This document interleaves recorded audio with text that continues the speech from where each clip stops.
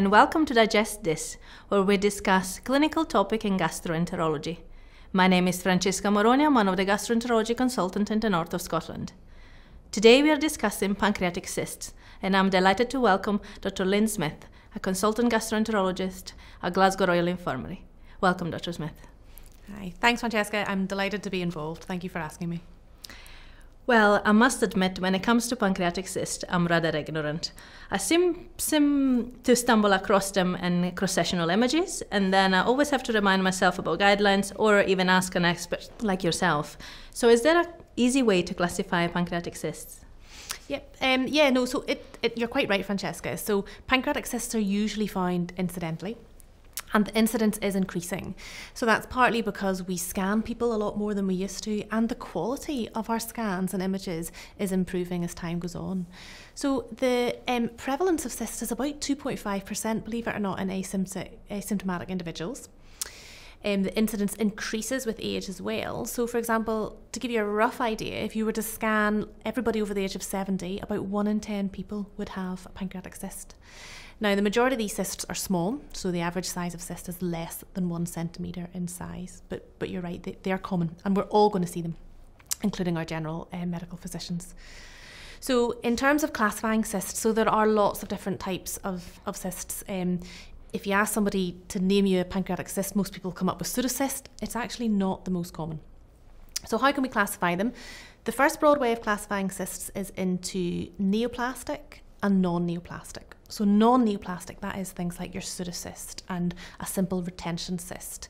So usually we do nothing with those unless they're symptomatic and they don't have a risk of malignant progression. Your neoplastic cysts, these are the ones that we do get a bit more interested in. Neoplastic cysts are split into mucinous cysts and non-mucinous cysts. So I'll briefly mention the non-mucinous neoplastic cysts first. The most common one in that group is the serous cyst adenoma. So they are relatively common, but they have no malignant potential, so we don't follow them up. Now, sometimes it can be difficult for us to tell the difference between an SCA, a serous cyst adenoma, and some of the other mucinous lesions. So that's why I mention it. So then the mucinous neoplastic cysts, these are the ones actually that we're interested in, that I'm interested in particular. There are 2 types of mucinous pancreatic cysts. The most common is one called an IPMN. So that stands for intraductal papillary mucinous neoplasm. Within that, they are subdivided again into main duct IPMN and branch duct IPMN. So a main duct IPMN is basically a dilatation of the main pancreatic duct. They have quite a high risk of malignancy, and in previous series of all the main duct IPMNs that you resect, about 60% of them will have malignancy within them. Then you've got your branch duct IPMN.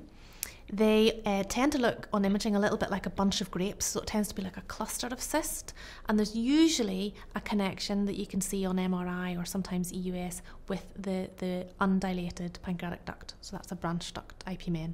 You can, to confuse things further, get a mixed type as well, where they've got characteristics of both. So those are your IPMNs. They affect males and females. About 20 to 40% of patients with IPMN will have more than one as well, and that can help us with the diagnosis. If you see somebody with several cysts, it's probably going to be an IPMN. And as I said, although they all have malignant potential, it's actually the main duct ones that have a higher malignant potential than the branch duct, and so that can influence how we manage them and whether we survey them. The other type of mucinous neoplastic cyst that we see a lot and we are interested in is an MCN. So that stands for mucinous cystic neoplasm. So these are 95 to 100% female, usually always in the tail of pancreas. And unlike IPMNs, they have a uniform malignant potential. So it doesn't matter on the size or the rate of growth of this cyst. We recommend resection, and the consensus guidelines recommend resection of these cysts, assuming the patient is fit. So that's a bit of a whistle-stop tour of the different types of pancreatic cyst. Great. It seems fundamental that we try to identify which one are the cysts with malignant potentials. So is there a way using images that we can do that? Yeah, imaging, definitely very helpful. First thing I would say, ultrasound, pretty useless for imaging the pancreas gland. You know, the transverse colons in the way. What you really need is good quality cross-sectional imaging. So either a dedicated CT scan of pancreas or ideally an MRI scan of pancreas with MRCP images. Couple of advantages of the MRI over CT. First of all, obviously MRI doesn't have a radiation exposure to the patient. So particularly in patients that might need ongoing surveillance of these lesions, MRI is a big advantage. The other advantage of doing an MRI pancreas with MRCP images is the MRCP images can sometimes demonstrate a connection between the cystic lesion and the pancreatic duct. Now that's really useful if we are trying to tell the difference between a branch duct IPMN, so if you remember that's the mucinous one that we want to follow up, versus a serous cyst adenoma, because sometimes they can look very similar and as I said before, the serous cyst adenoma, actually you can reassure the patient, we don't do anything about that. The serous cyst adenoma does not have any connection with the pancreatic duct, whereas a branch duct IPMN does. So MRCP images can be really useful for helping us to tell the difference and to risk stratify. You can see other classical findings with certain cysts. For example, a serous cyst adenoma will sometimes have a little central scar on MRI scan. So again, if we see that, we can rest assured, okay, well that's almost certainly an SCA, and reassure the patient accordingly, and generally they don't need any further follow-up. In terms of other imaging, obviously you might have heard of endoscopic ultrasound. That's an invasive way of ultrasounding the pancreas gland that's generally only done in tertiary referral centres. The advantages of EUS are you're up close to the pancreas. Again, you can sometimes demonstrate communication between cystic lesions and the pancreatic duct, but also EUS can enable you to take samples from the pancreatic cyst, so aspirate cyst fluid, for example. So interesting that you mentioned that. Is it necessary to aspire for cytology or histology in these cysts?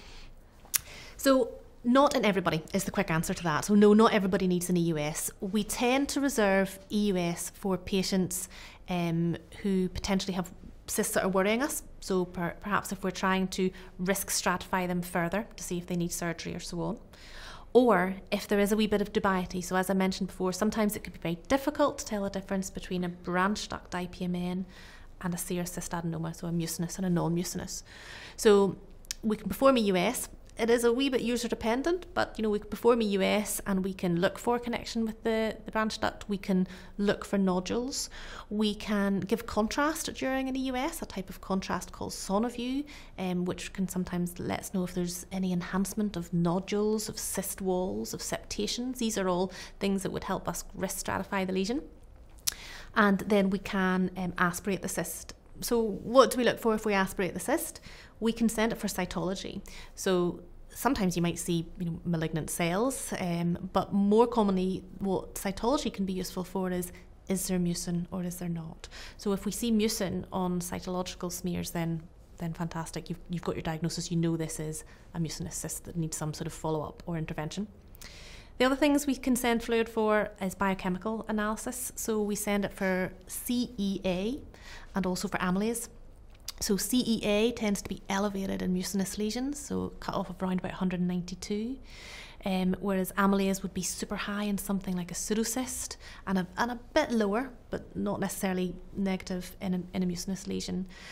There's not one good test through EUS or through any imaging that can always give you a definitive answer. So it tends to need a lot of these things together and then discussion at the MDT. In terms of future prospects and stuff that happens now during trials, you can do molecular analysis of cyst fluid as well, looking for something called KRAS or GNAS. But again, this is not in wide use, but it's another way of trying to tell the difference between mucinous and non-mucinous cysts. Among the mucinous cysts, you mentioned IPMN, which are the one that we need to follow up. And what are the high risk feature we should be concerned about, and who should we survey? Yep, so very good question. So there are several guidelines out there for how to deal with IPMNs in particular. If we think of all the mucinous cysts, there's a lot less debate about mucinous cyst neoplasms. It's quite straightforward. If the patient is fit, you resect them. IPMNs has always been a bit more debate.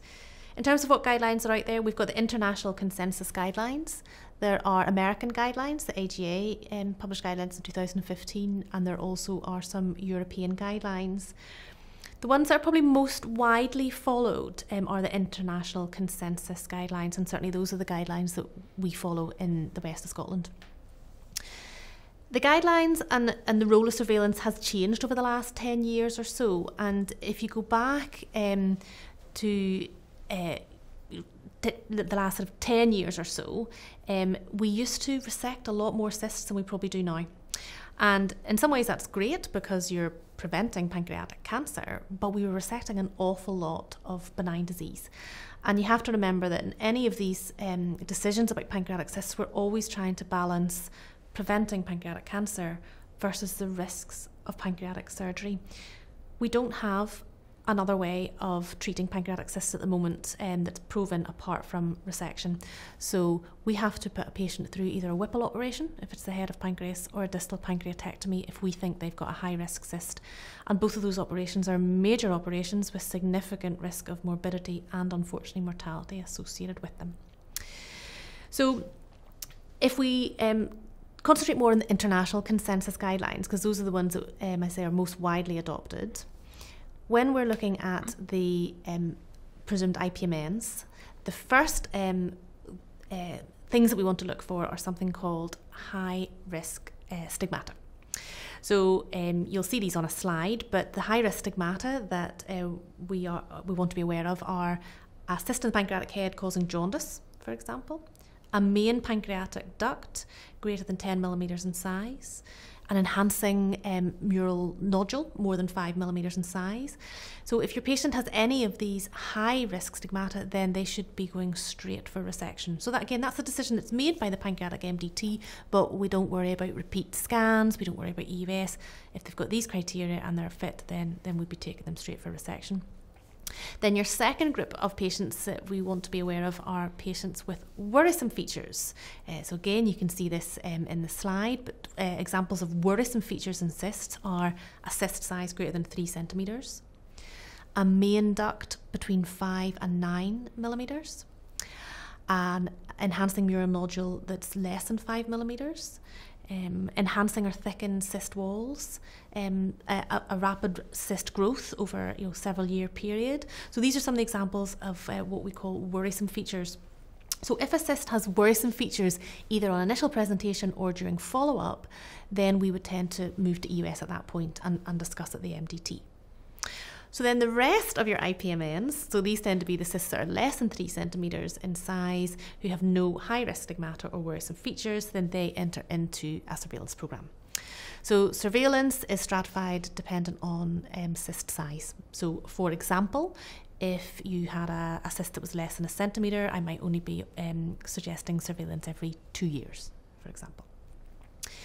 In terms of cessation of surveillance, that is an interesting and debatable topic.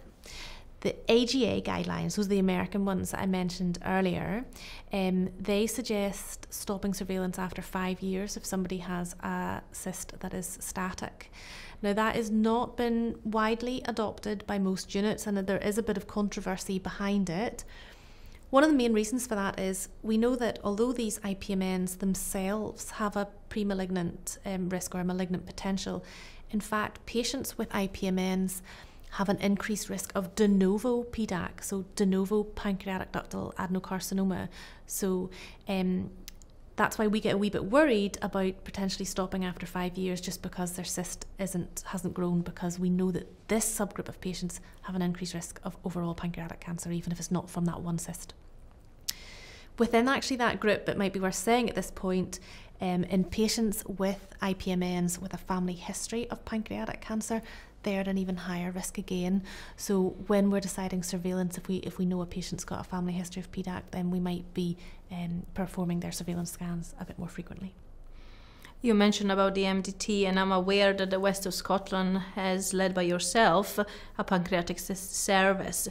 Could you tell us how that works, and what's your recommendation to the general gastroenterologist that wants to refer a patient to your service? Yeah, absolutely. So you're right. So we have our West of Scotland pancreatic unit. So we serve the health boards of Ayrshire and Arran, Lanarkshire and all of Greater Glasgow and Clyde. So we receive referrals about pancreatic cysts in from all of those areas, and quite a lot, as you can imagine. Our guidelines are pretty much based on the international consensus guidelines. So as I said, when we get the initial referral in, if they've got any high risk stigmata or worrisome features, then as you know, they go down that pathway, but otherwise then they'll come on to surveillance. So when a patient first gets referred in, assuming they're fit for surveillance, so that means assuming they're fit for potential pancreatic resection, then they're entered into our database. The patient gets sent a letter sort of with a brief description of what the service is, and they get offered an opt-in appointment at one of my clinics, which can either be face-to-face or telephone or video. To be honest, actually most of them don't use the opportunity for an opt-in clinic, but I think a lot of the times that's because the referring consultant might have already had a bit of a chat with them, which is useful, but it's a service that's available to them. A letter gets sent to the GP, just updating them about the service, and then the referring doctor is asked to request another scan in 6 months' time. So that is regardless of the initial size of the cyst. We ask for a repeat MRI or CT scan in 6 months' time, and that's to give us an idea of the initial rate of growth of the cyst so we can help risk stratify them from then on. After that 6 months, they're reviewed by myself in one of our virtual non-attendance pancreatic cyst clinics. So I run these once a month when I review the images and the report and the patient's notes. And from then we make a decision about when their next scan's going to be, or do I need to sidetrack them into the MDT for discussion, or do I need to organise an EUS, obviously depending on what their repeat scan shows. And then that's all communicated back to the referring consultant and to the patient. From then on, I take full responsibility for organising all their follow-up scans. From the point of view of the initial referring doctor, yes, I do ask them to organise the initial scan, but after that, it's all led through the pancreatic unit. Seems a very well-run service, and I compliment yourself for running all these referrals by your own. Thank you. What would be your top tips to the general gastroenterologist that comes across a pancreatic cyst lesion, how to best manage the patient, and also, when it's time to refer it to you? Yeah, absolutely. So top tips are summary. As we said, pancreatic cysts, very common, increasing in incidence, so you are going to come across them. In general, we do want to know about them, assuming the patient is going to be fit for any sort of surveillance. What should you tell the patient? And I didn't really give you any figures, and I suppose now would be a good time to do that.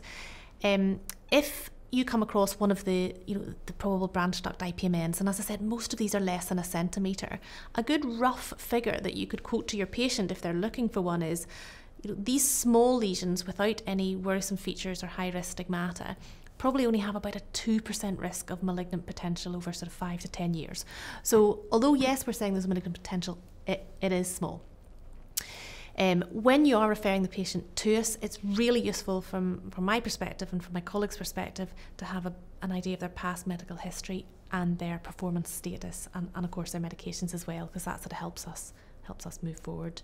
But overall, we're always happy to take referrals. If in doubt, refer it in, and we'll let you know if we think that they don't need any further follow-up. Well, thank you.